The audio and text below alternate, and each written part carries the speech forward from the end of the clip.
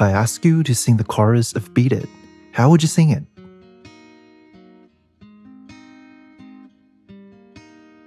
I imagine that most people will sing it this way.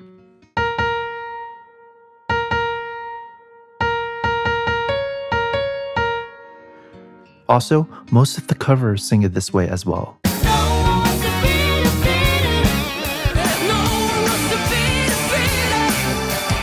Well, this is right, but maybe not totally correct. When we talk about the melody of a song, we're usually talking about the melody of the lead vocal, not the melody of one layer of the background vocals, which would easily take like 8 to 10 layers in total. But in the final product of a song, all the vocals are mixed together, and sometimes it's hard to tell one track of vocal from another. Fortunately, the multi-track of Beat It was available on the internet for quite a while, so we can isolate the lead vocal of the chorus apart from the rich background vocals. If we do that, you'll hear the lead vocal melody actually sounds like this.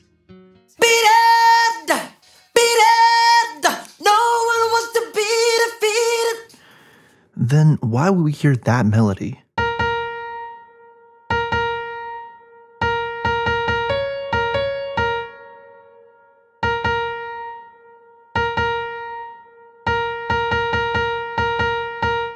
Well, as it turns out, this melody actually comes from the background vocals. There is one layer of falsetto voice singing this melody in the background vocal stack.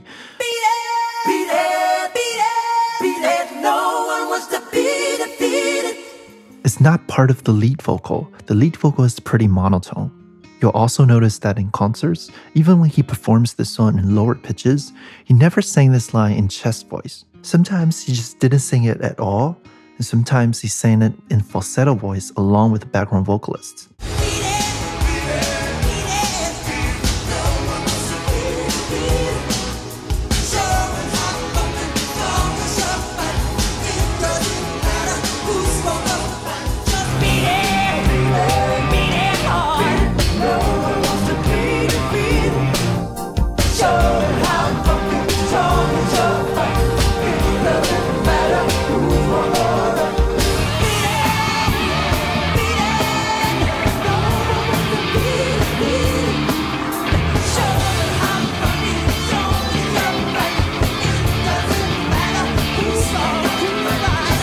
Could it be because this note was still too high for Michael?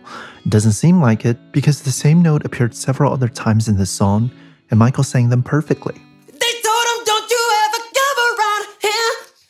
You better run, you better do what you can. They're out to get you, better leave while you can. You have to show them that you're really not scared. No need to mention that he has many other songs with even higher notes. Maybe Michael thought that hitting these notes might break the flow of the song or something.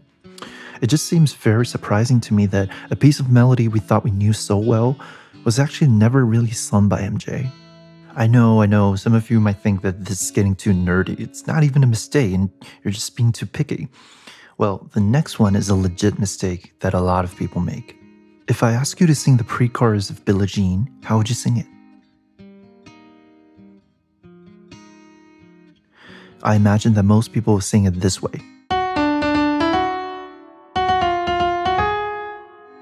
So in this version, the last two notes rise step by step, and the first and second part of this line have very similar structure, especially the ending. Also, most of the covers and remixes do it this way as well.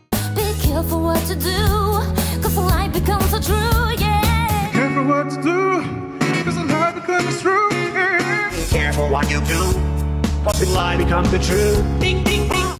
Well, this is not totally correct. If we listen to the lead vocal track, it actually sounds like this. And be careful what you do, cause the lie becomes the truth. Hey, this happened much too soon. She called me to her room. Hey. It is very clear that the last two notes are not as high as many of us think they are. Only the very last note is 1/2 step higher than the previous notes, and the second last note doesn't rise at all. The ending of the first and second part of this line are actually different.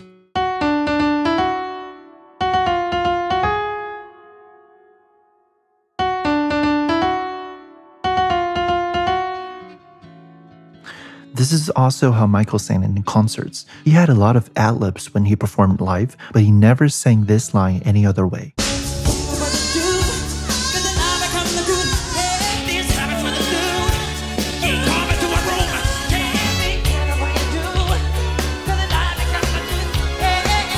But Michael had many songs containing a pre-chorus with a similar melody as Billie Jean. One of the similar songs, We've Had Enough, actually has the same melody as the incorrectly remembered version of Billie Jean. There's nothing that can't be done if we raise our voice as one. So yeah, these are the two confusing pieces of melody that I find very interesting and would like to share with you. Thank you for watching.